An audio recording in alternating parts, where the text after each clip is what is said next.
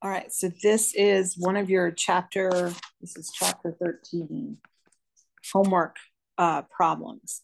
So it says, determine the structure of the missing organic molecule in the following reactions, right? And they want you to do the drawing in skeletal line structure for the missing organic molecules, which are X and Y. So when you do this, you kind of look at what's happening, right? You are forming something that, if you look at the very end, you look at this molecule right here. What are you forming? You're forming a ketone, right? So if you're forming a ketone, what did you start with? You started with a ketal, then you cleaved off an alcohol, and you made a hemiketal.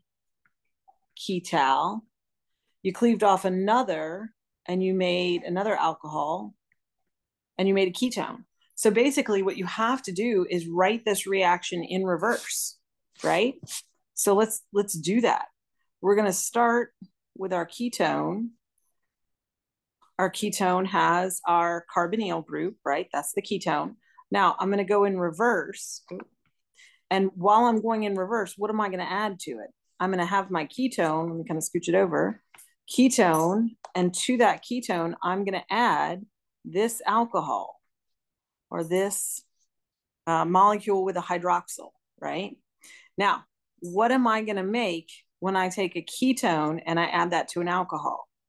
Ketone plus alcohol is going to give me a hemiketal. Okay. And I think in the online system, it just says an acetal or a hemiacetal, but technically it's ketal. Okay. So what we do is we draw that same structure. And right here where we had our carbonyl, that's where we're going to start to add things, right?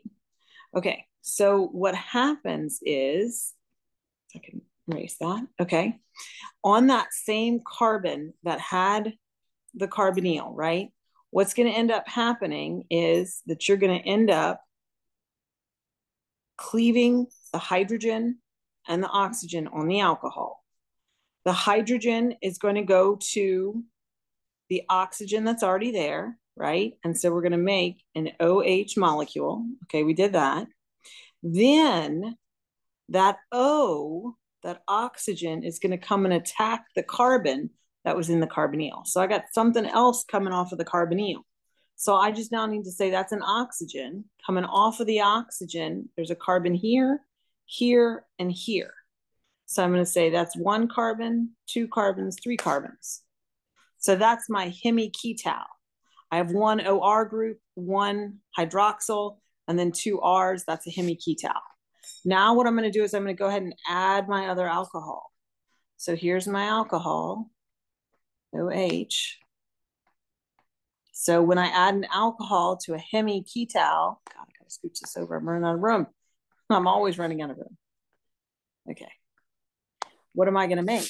Well, what I'm going to do is I'm going to replace the hydroxyl. This is basically what happens, right? Instead of having a hydroxyl here, try to do a different color. What I'm going to get replaced, I'm going to replace that hydroxyl with this OR group, right?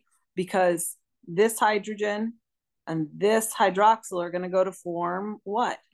It's going to go to form H2O. And that's that same H2O right there. Those are the same waters, right? Okay, so let's draw what else we have.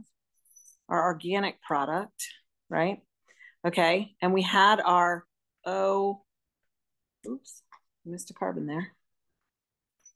Okay, so we had that OR group. So now basically what we're just going to do is draw what's circled right here. I'm going to have an oxygen coming off of the oxygen is a carbon. Then I have two CH3 groups. So when you have to go and add it in, this is now X. This is what you would draw for X right here. It's terrible. But this is X. And then this would be Y. So all it's doing, it's terrible. All it's doing is going in reverse. So you just have to kind of like actually draw out the reaction in reverse. We did it forward in class. Now you're just doing it in reverse. So just remember everything about the ketals and acetals. So this is really a, oops. This is really a ketal, right? So that is X and that is Y. Okay, hope that helps.